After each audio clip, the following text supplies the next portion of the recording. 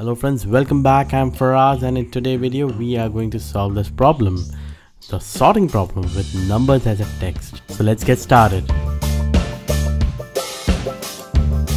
You might have come across such kind of a data set where you have numbers and the text, and when you go and sort this into ascending order, you can see the numbers has got sorted incorrectly. It is not in the sequence. So first let us understand the reason of this problem. Is it the problem with the data or is it problem with the Excel? In fact, it is getting sorted correctly because the value what are been getting stored over here is as a text. Now the number 1 is stored as not as a value, it has stored as a text. So the next immediate number, the matching text will come as 10, 11 and so on. So that's the reason when you try to sort this numbers which is stored as a text, it gets sorted as a text value, not as a number. So we are going to take the help of the helper column and we are going to extract that numeric value.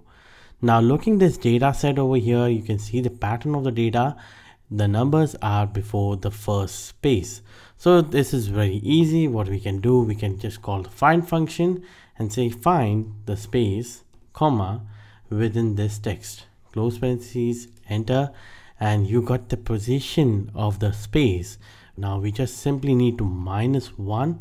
So that is the number of characters we need to extract it. So let's go and wrap this into a left function. So I'm going to call this as left, and my text, yes, of course, the text is this, comma, and close parentheses, enter. Now we have got over here all that numbers. Now what we can do is just wrap this value into a value function that will turn into a numeric, and when we try to sort this, you get this values over here. Isn't that awesome? So now you don't need this column anymore, so simply you can just delete it or you can just keep it over here. And let's go and grab some data we have over here and let's see how it looks. Again, let's go and sort. Perfect. So this works like magic.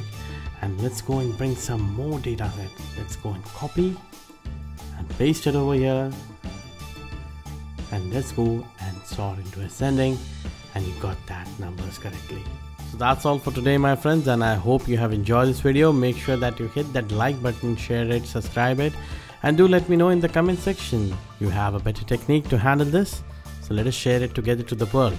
And I'll be seeing you soon in my next video. Till then, take care. Happy learning. Bye.